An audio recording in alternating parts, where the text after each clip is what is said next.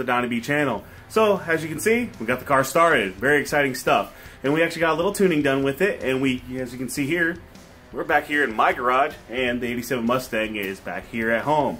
We still have a little bit more tuning sessions to do with it. Got a little PCV issue I got to deal with, and a little bit of an oil leak that I'm still dealing with. But beyond that, it's pretty much done. So, it's got some footage here for you guys to watch, just in regards to kind of the things you're going to have to deal with when working with the MicroSquirt and the TunerStudio setup. So, let's go ahead and get to work on that and see what's going on. Plug it in and make sure you got the appropriate drivers and stuff, and make sure that it actually connects to the computer. It's going to have those settings already on the car. You just have to go into your basic settings here, and you can set up what fuel injectors you have. You can see here, you can look at the required fuel and make sure everything is set up. If you have a bigger injector, like I do, if you have a 60-pound injector, mine seems to run good at the squirts per cycle here at 2. Of course, you'd want to adjust this all to the correct cylinders and everything. Engine size, and if you have any question about getting the CC and everything, you can go to these question marks and you can go to these little calculators here and you can get the appropriate size.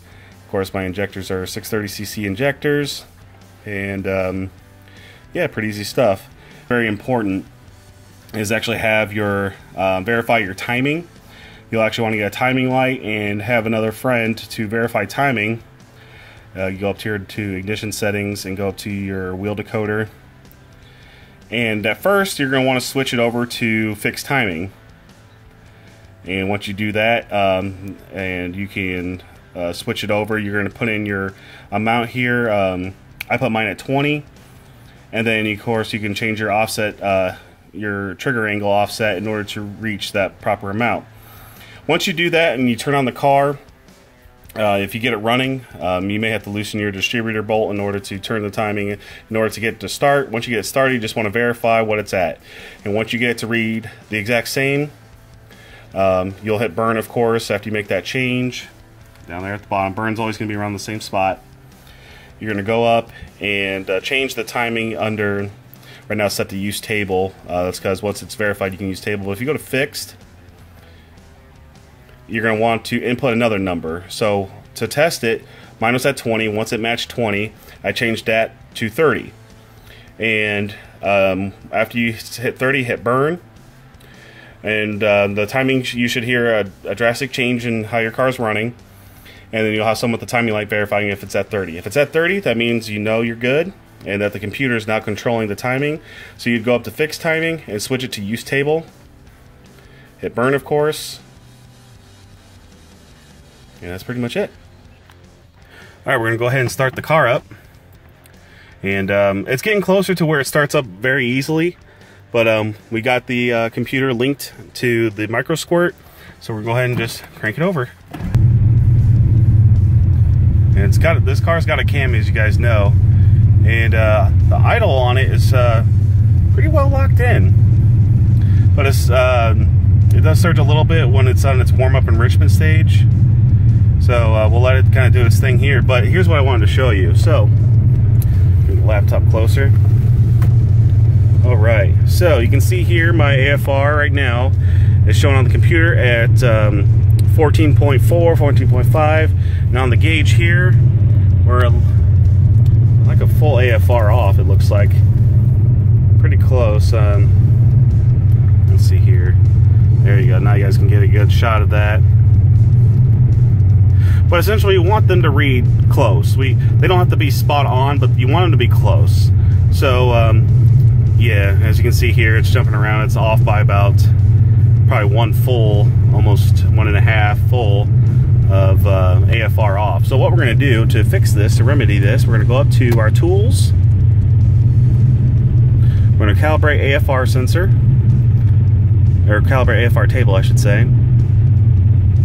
Alright, so here's our voltage.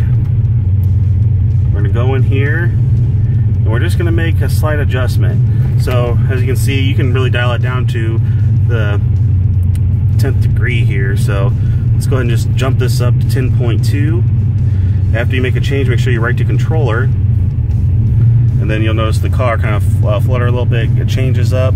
And now we can see if we're getting any closer.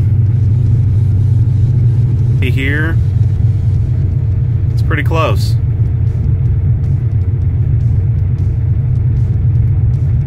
It's pretty close. So, kind of leave it at this setting for now.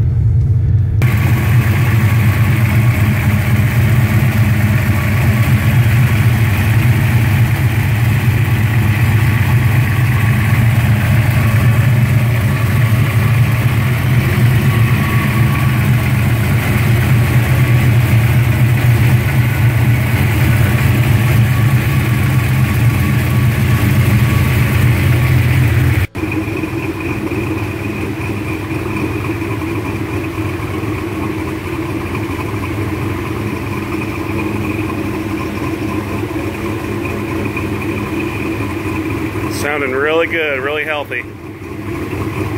So the cool thing is, like, if your car has a hard time starting when it's warm, like mine did originally with the factory computer, you can just go to this start idle and go to your cranking pulse percentage. You can see here that you got your cranking pulse width, and it even gives you some cool tips down here in regards to what you should probably focus on.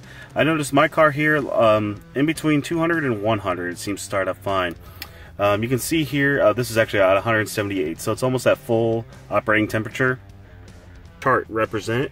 You can see the percentage here, so you can see I dropped mine down at this operating temperature between 92 and 87. So you can see here, start the car up for you guys. Starts up just fine. Of course, the car is hot, so it's going to surge a little bit, but you'll see here that the idle finds itself pretty darn quick. That's already getting better, which is way better than the factory computer ever was. Look at that, already found its idle. That's awesome. Other items you're going to mess with is really just going to be fuel and timing. You're going to want to go into your ignition settings and go to your ignition table. You can see here, since mine's a turbo car, they're very conservative and very safe, especially up once you get into the over 100 kPa, which is starting to make boost. And when you start building boost, you're going to be in this area.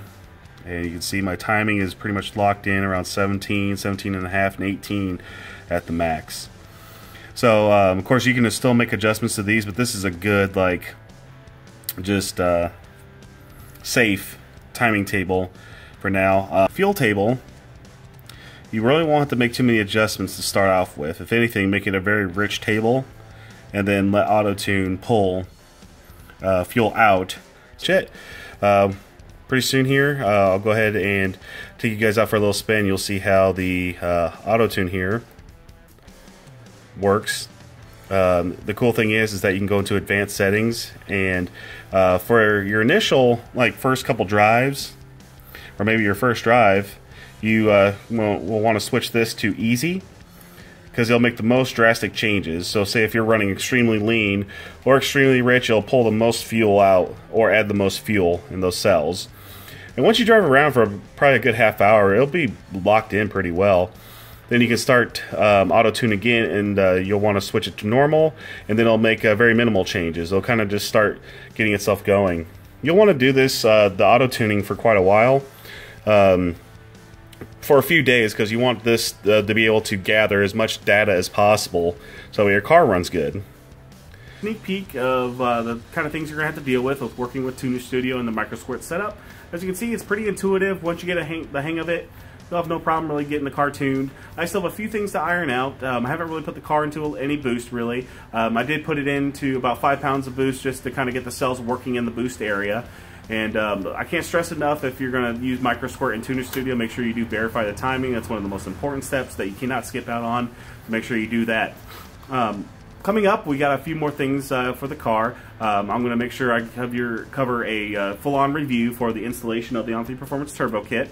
So stay tuned for that. That'll be coming very soon with my overall thoughts and the additional things I had to do and how much I spent total on doing the whole turbo setup. So we got that coming, so stay tuned for that. Also, I'm going to have a full-on driving review video of the car after it's all tuned up and ready to go. I'll take you for a spin with me, and we'll give you my full-on reaction and overall thoughts of driving a turbocharged Fox body with the On3 Performance Turbo Kit. So that's coming as well. Alright guys, so I hope you enjoyed this little sneak peek. Again, I didn't go into a lot of detail. There's a lot of good videos out there that cover the TunerStudio and Micro Squirt and Mega Squirt, all that stuff, that do a very good job. So make sure you check out those videos on YouTube. So I just wanted to give you guys a basic overview of what I'm working with. Pretty easy stuff, and of course the kit that I bought was built for my car, so I already had a general map to work on, which is really cool. So if you have a Fox body, you want to go with the Micro Squirt setup, I recommend it because it's really intuitive, and once you get playing around TunerStudio, you'll learn pretty quick. The learning curve on it is pretty easy. I definitely recommend it. Alright guys, so we still got a few more things coming out this year, so stay tuned for that. I appreciate y'all watching. We'll see you soon.